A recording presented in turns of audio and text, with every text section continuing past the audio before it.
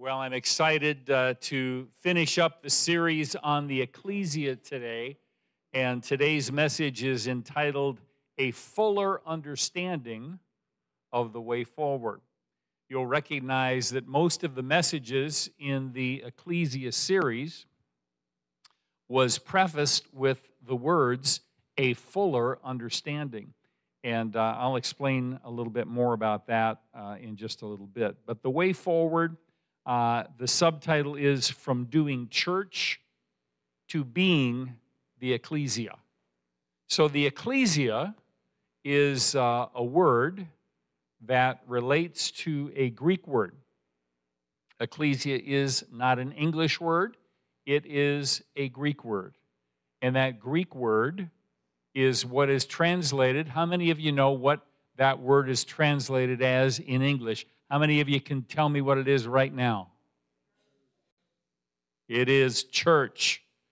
Ecclesia has been translated in the scriptures as church. How many of you know, after having been through this series, what the distinctive meaning of the word ecclesia is as compared what we normally think of with regard to church? How many of you feel you could confidently explain to me the difference between the ecclesia and the traditional understanding of church? Raise your hand real high if you could do that.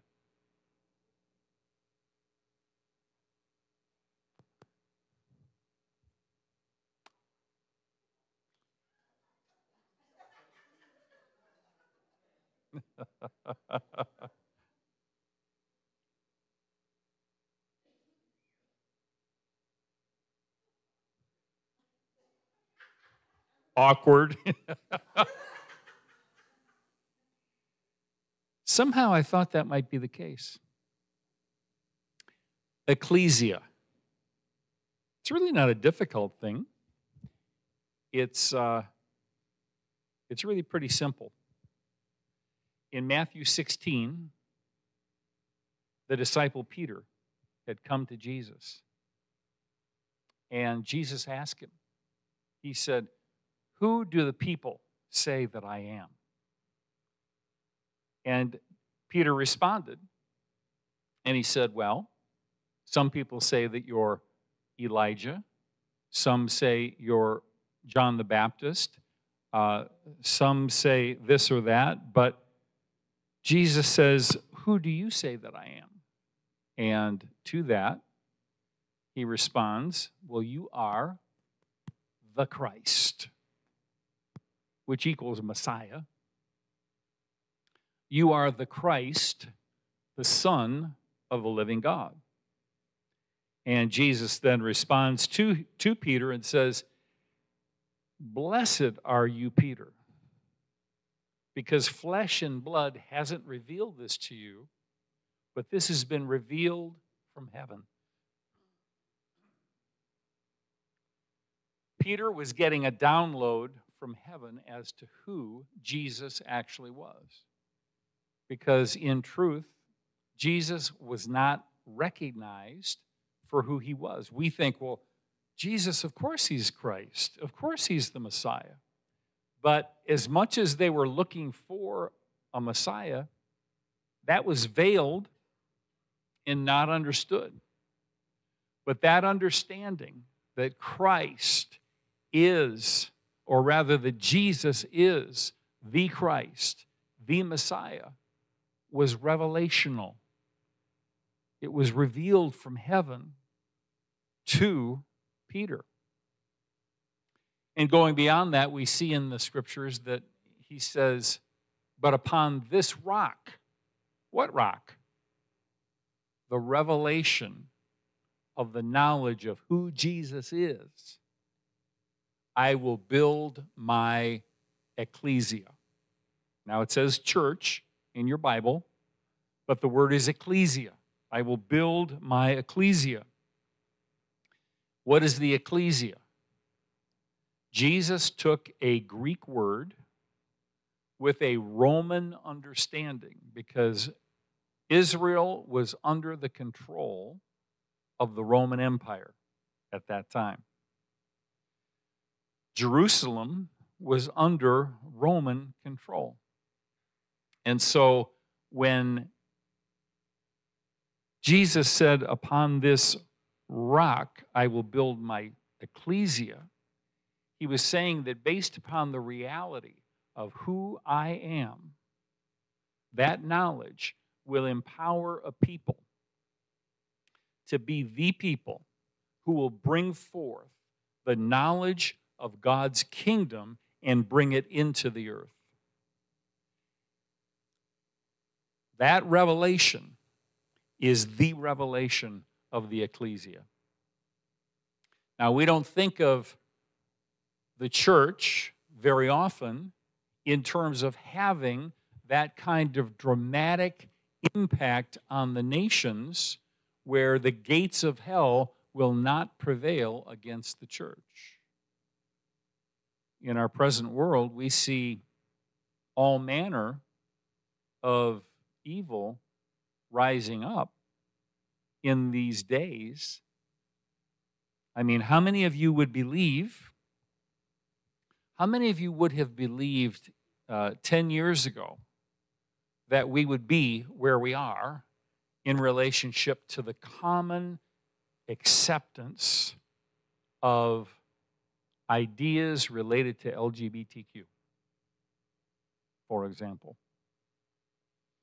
There has been a landslide of shift in relationship to where we formerly had been as a nation that was really founded upon biblical principles. Amen? So the truth is that the ecclesia is God's answer for the plight of the nations.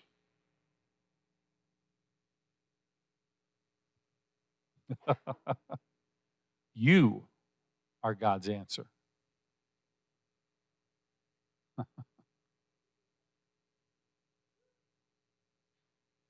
So we've endeavored in this study to recognize that the Lord is not only building his house, but he's wanting his house to become the standard by which all the peoples of the earth go about their lives under the God of heaven and are therefore stewarding what God has given to all mankind over the earth.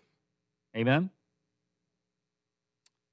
So Timothy, I've been really spending a lot of time personally in the books of Timothy, 1st and 2nd, as well as Titus.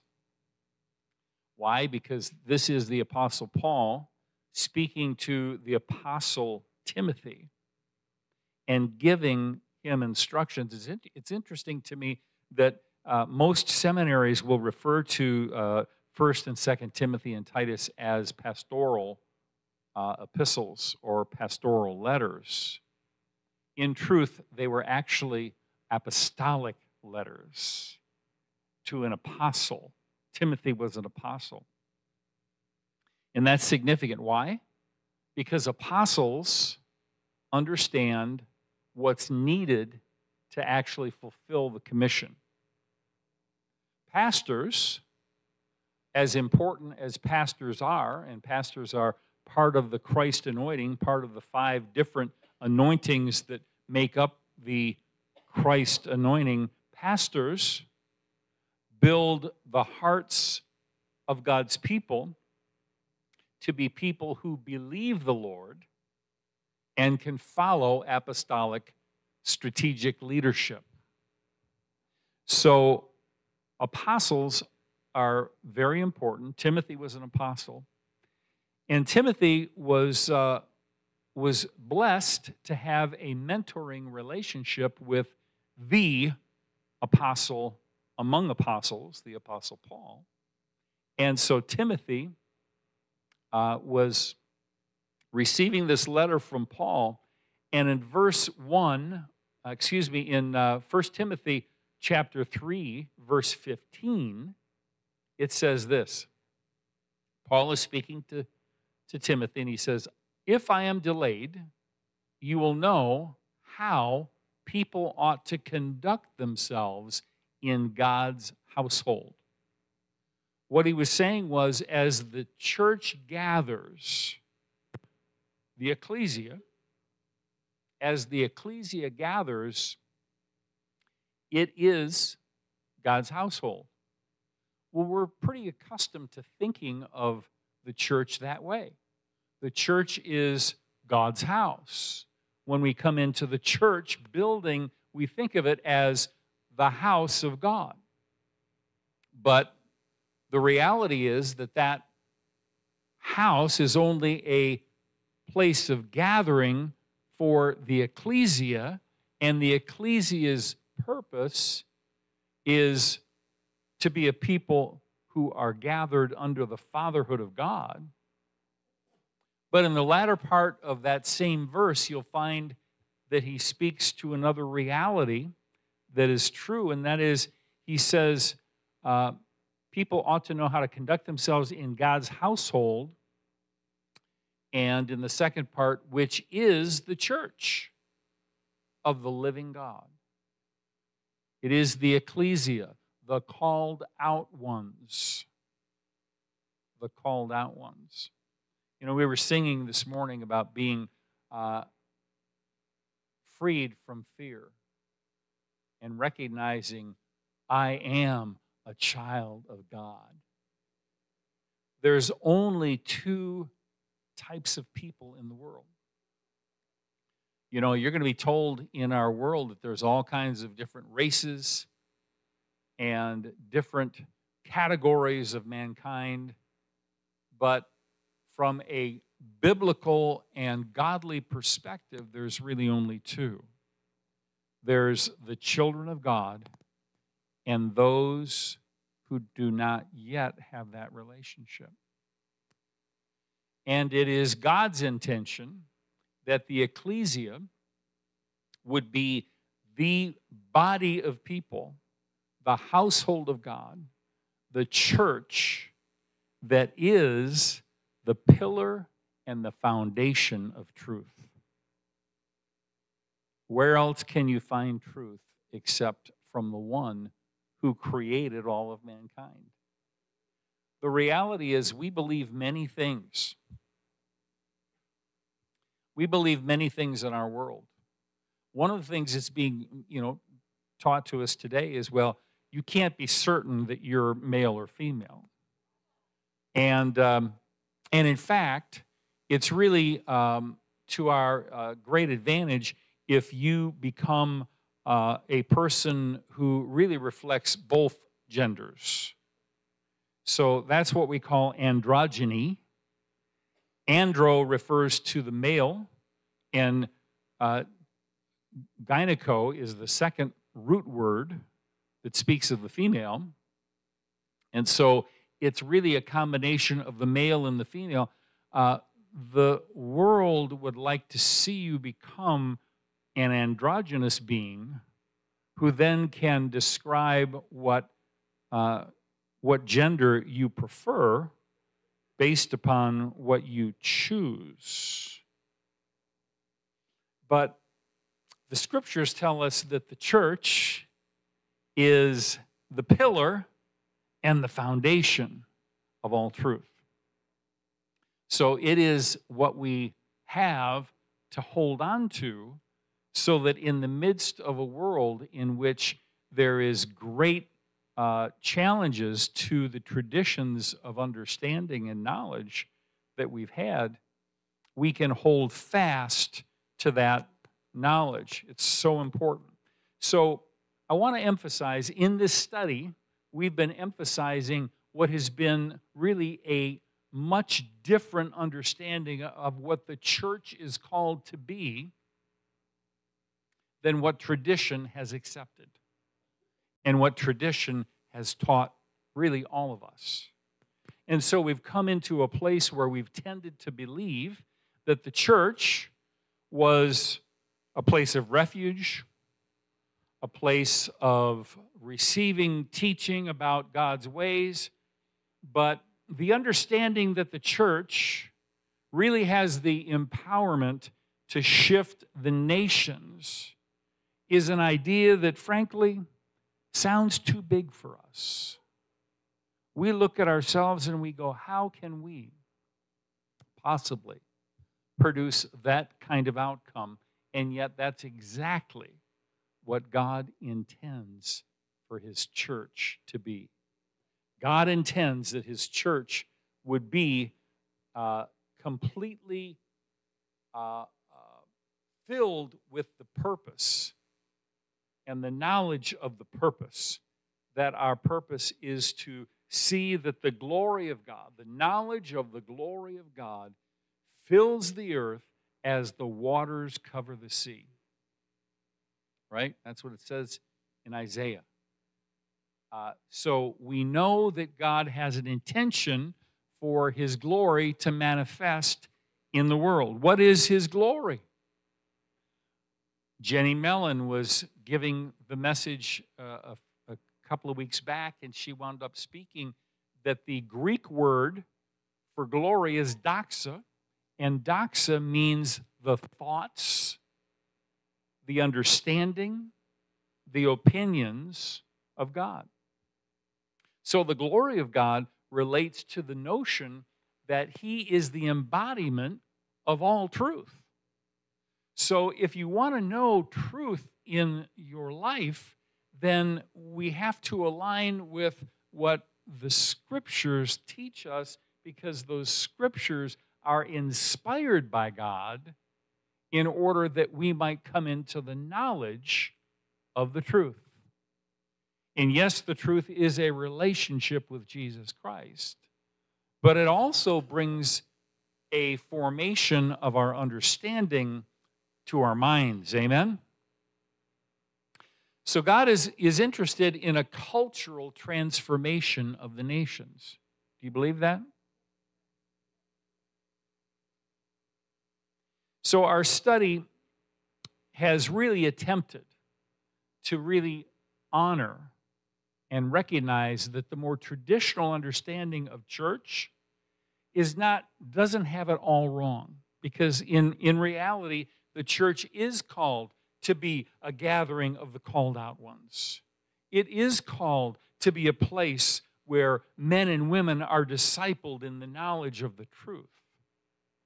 But it is equally also meant to be a medium by which the world would be transformed, having received the knowledge of who God is because of a people who are walking in the fullest expression of who God is. You see, the Scripture tells us that Jesus is the fullness of the Father. He is the full expression of who the Father is. If Jesus is the full expression of who the Father is, and we are to become like Jesus, and it is our discipleship that allows us to become more and more transformed into His image, then our goal is that we can likewise become, like Jesus, those who together embody the fullness of who God is in the earth. That's what we're called to. That's an exciting process.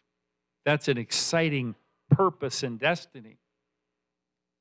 So our intention has been not to destroy the former model, and the truth is there's great value in the former model in discipling men and women and enabling men and women to be gathered to a place where relationships can be strengthened between ourselves and God and between ourselves.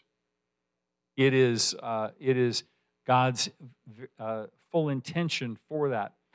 But we have the beginnings of an appearing, of a knowledge that there's a greater purpose that we're called to than simply being a self-occupied group of individuals who are only concerned with our own well-being. In fact, we are called to bring about a knowledge of the glory of God throughout the entire earth. Psalm 2 says this in verse 8, "Ask me, and I will make the nations your inheritance, the ends of the earth your possession." The psalmist, when he wrote that, who was he speaking about?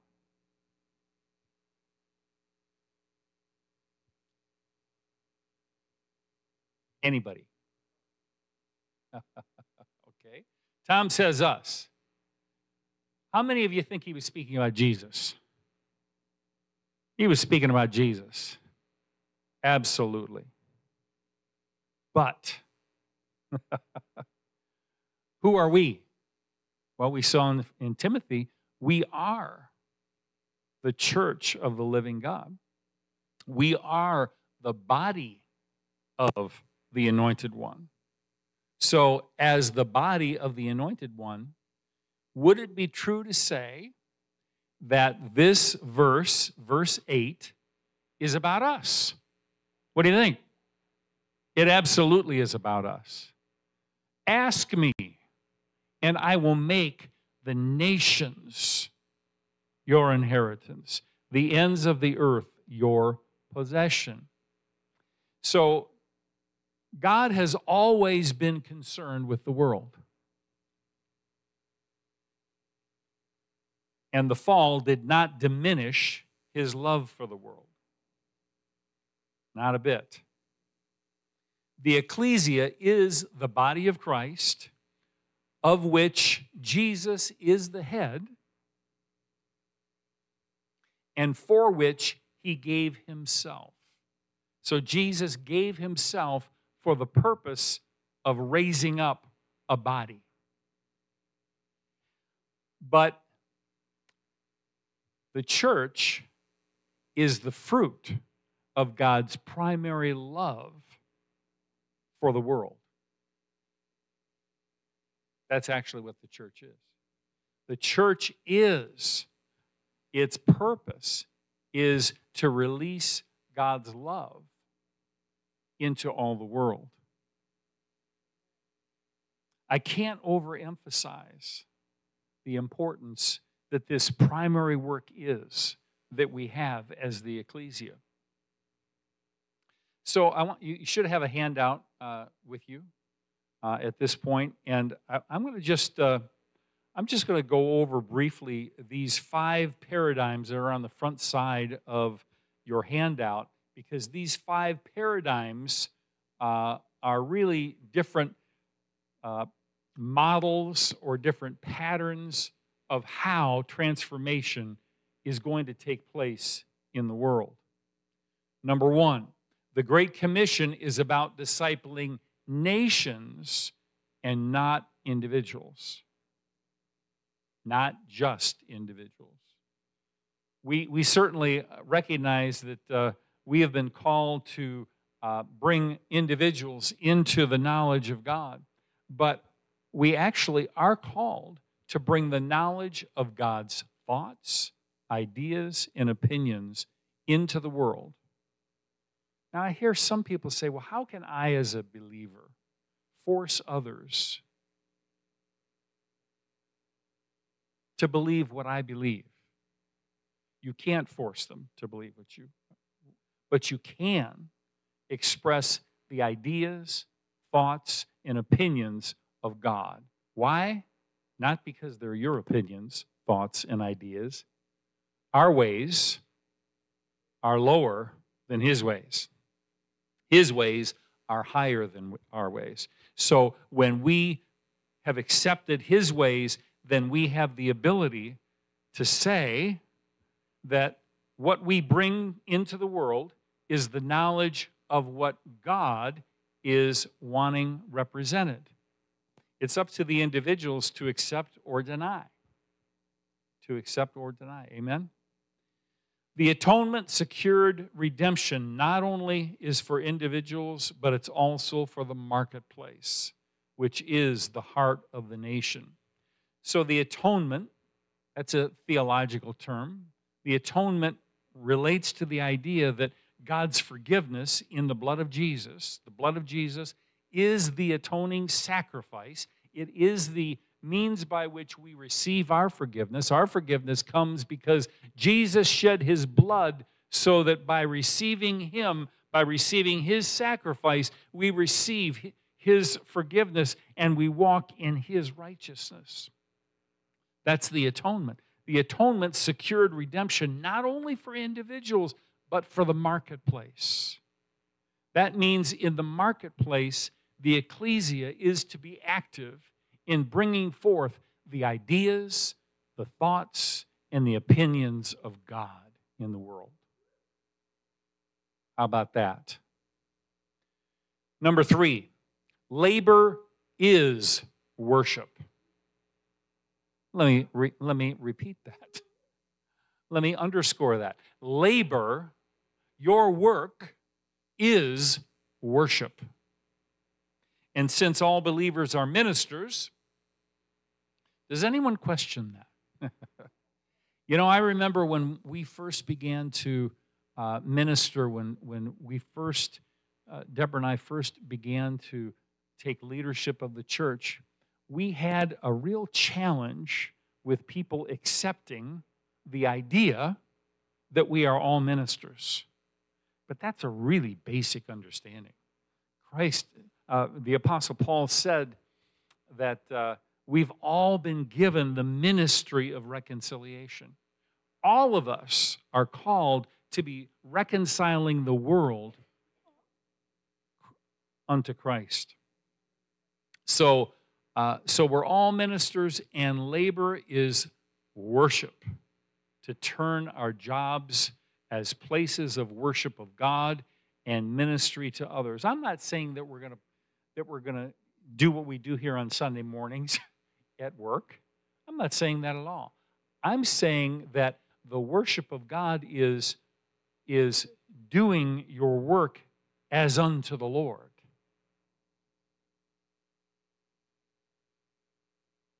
Can you imagine what our world would be like if all people did their work as unto the Lord? That alone would be transformational. It would absolutely change our world.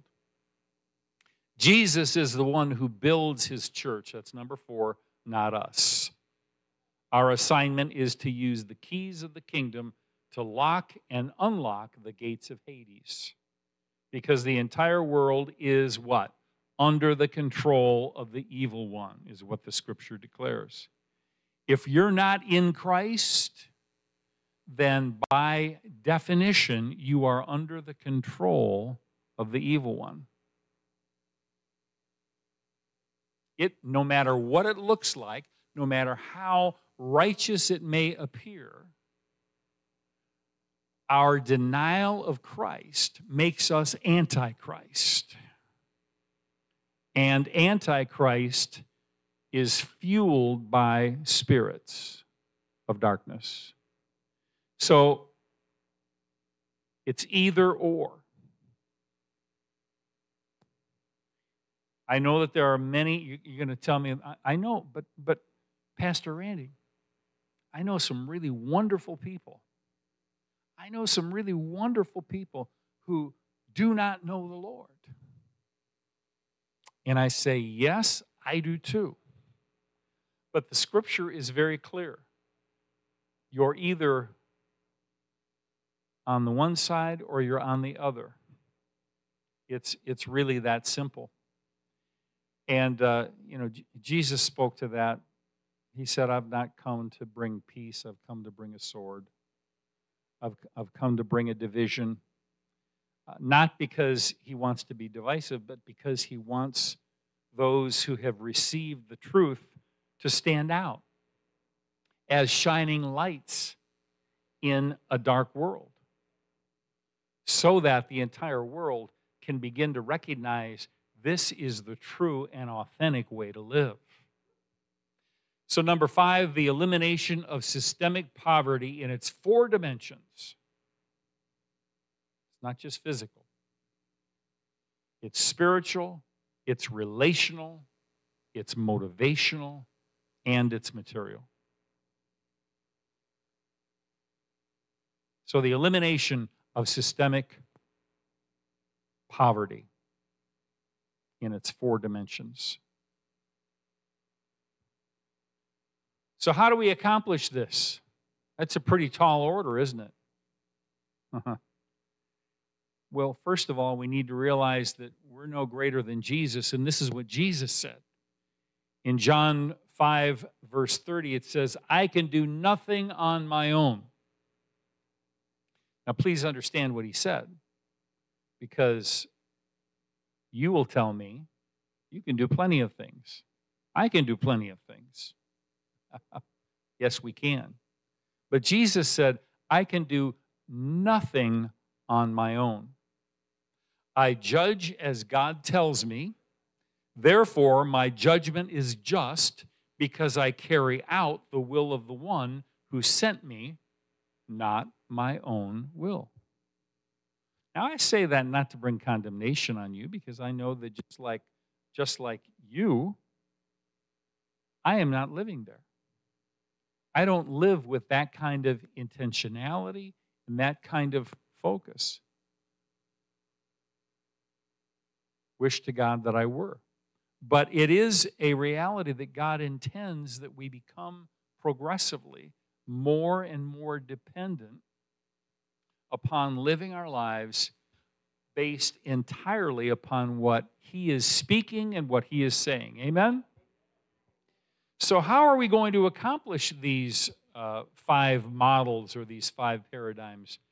In the book, it uses, on the back side of your handout, there is the 4 different ways that are steps that constitute the model that Dr. Silvoso detailed in his book. And he gets that, as Rob spoke about last week, he gets that out of the Scripture. And that is that when you go into a home, you bless it, you bring peace upon the home, and so you're blessing individuals. Then you're establishing fellowship with individuals, and in the means of doing that, you're listening to find out what it is that is a need in their lives. And then it's about ministry to that, recognizing that there are things that God has as a solution for their problem, and you want to help connect man's need with God's provision. And then finally is to declare, and that is simply to declare that the kingdom of God has come, it's come near, and I confirm that the power and presence of God is in the neighborhood. So we've got a solution right here. So this is the prayer evangelism that we'll explore even more in the days to come. But this is really the way that we go about connecting with people in real life. It's not just handing them a tract and telling them all have sinned and fall short of the glory of God. Though that's true, people need connection. And this is a model of how connection can take place. How is this achieved? It's done prayerfully as you look to engage with people. So, a principle of this book has been that if we attempt to achieve a radical change in the ecclesia, to become the ecclesia that we've seen in this study, what we have to realize is that only about 5% of the people really get it. That's why there were so few people who really understood what ecclesia meant from the very beginning, because we have a tendency to just want to live out of the flow of what has been, and the idea of shifting into something that is different than what the church has been seems to be a daunting proposition. Ed Silvoso in his book says that there's roughly 15% who will become implementers. They'll catch the vision from the other 5% that we spoke about, and so roughly 20% will begin to go after this, but 80% of the church will not. And what he said was, be careful not to come against that segment. Because that 80%, they are the maintainers. And they are those who will be the late adopters. But that's okay, because that's the way God has fashioned them. So I'll be honest with you, I had to learn that lesson. Because I'll be honest with you, I want everybody to be in the class of visionaries.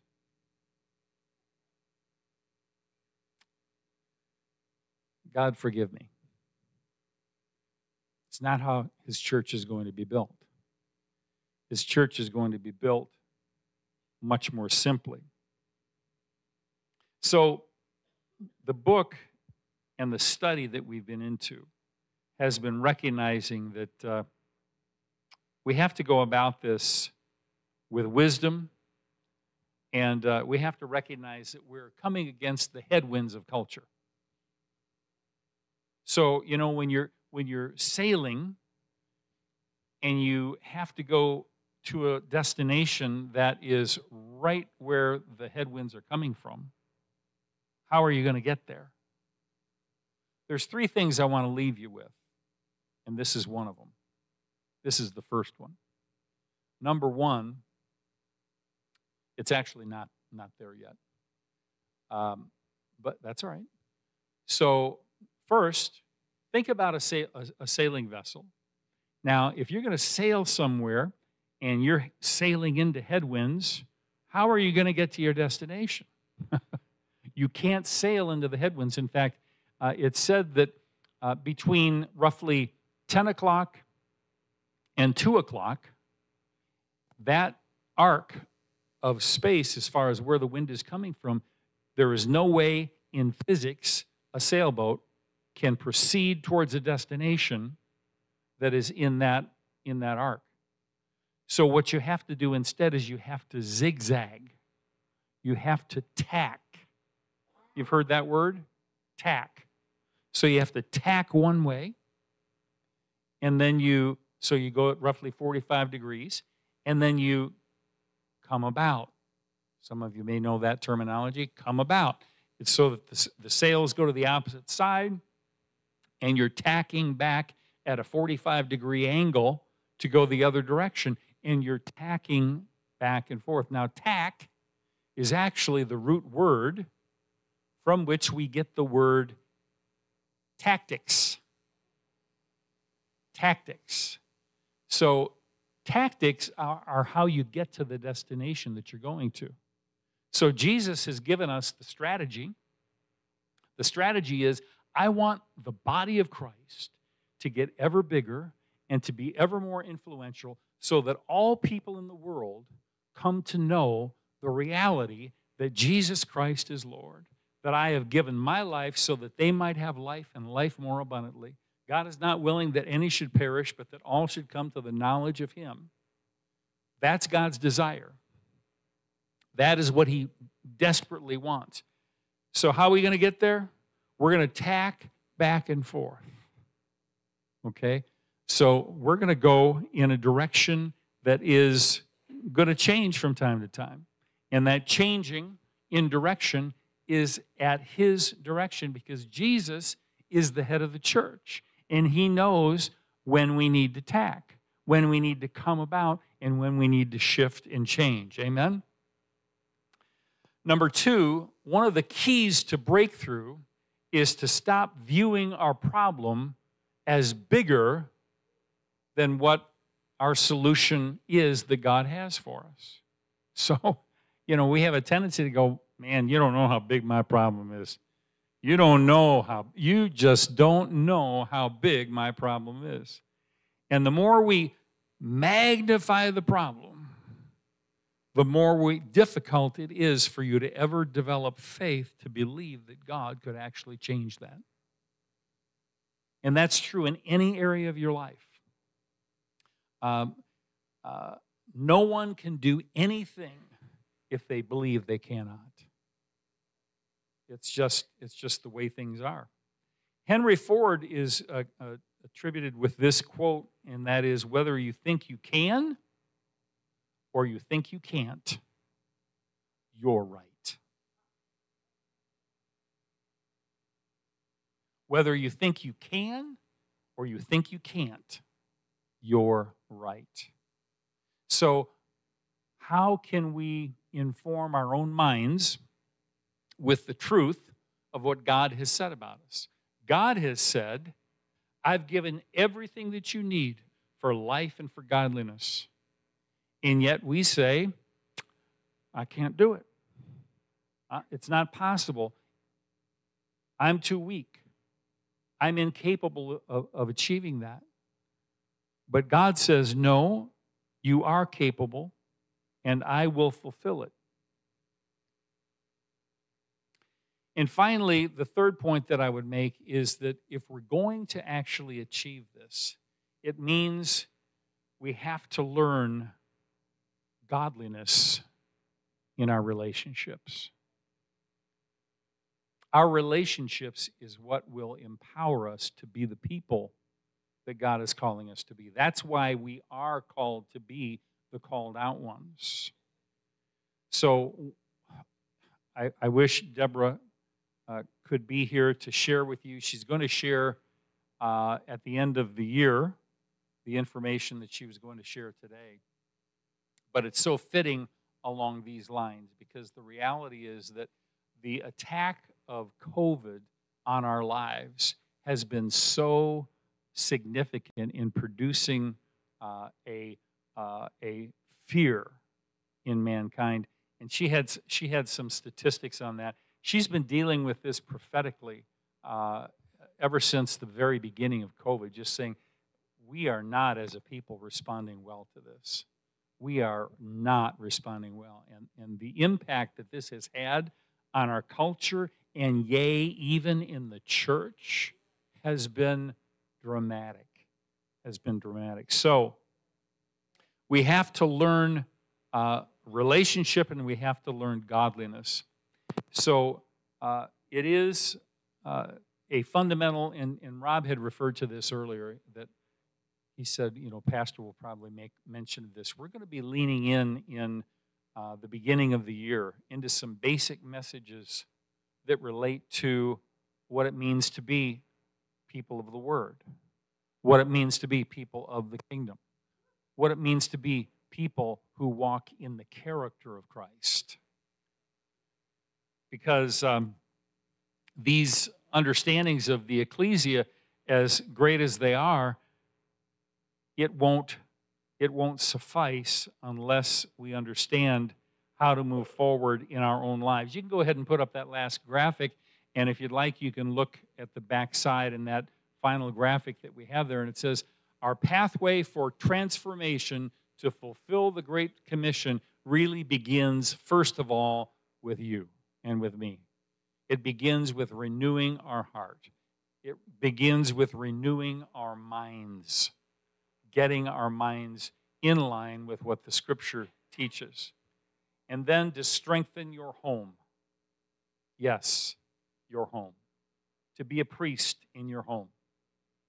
To make sure that the way that your children are being informed and affected are really based upon God. And then from that strength that comes from your own heart and from the heart of a strong family built on Christ is the ability to go out and to really have impact in our world, to be light and salt in the world. Amen? So this is the message of this series. It is a significant challenge, and some of us have captured this notion of the ecclesia being something that goes beyond what we've seen being expressed, and we want to walk in it. Amen. Some of us more than others, frankly, but all of us who are mature would think likewise, because it's really consistent with what the Bible teaches us that we are to become. So we're called into that. So in light of this moment, and having really had impartation significantly in this series, we've had some tremendous teachings. I would encourage you to revisit those as the Lord would prompt you. Look at that YouTube channel. Go back and re-listen to some of those messages that you may be drawn to by the power of the Spirit, and hear them again.